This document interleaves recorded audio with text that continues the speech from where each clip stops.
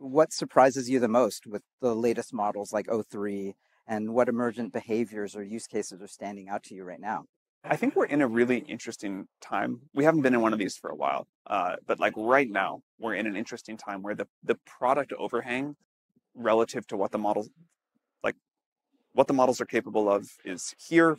The products that people have figured out to build is way down here.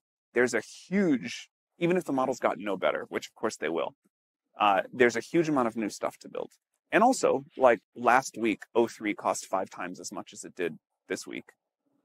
And that's going to keep going. I think people will be astonished at how much the price per performance falls. We have an open source model coming out soon. I think people are going to be, yeah. I don't want to like steal the team's glory and pre-announce this, but I think you all will be astonished. I think it will be like much better than you're hoping for. And the ability to like use it to run incredibly powerful models locally is going to like really, really surprise people on what's possible.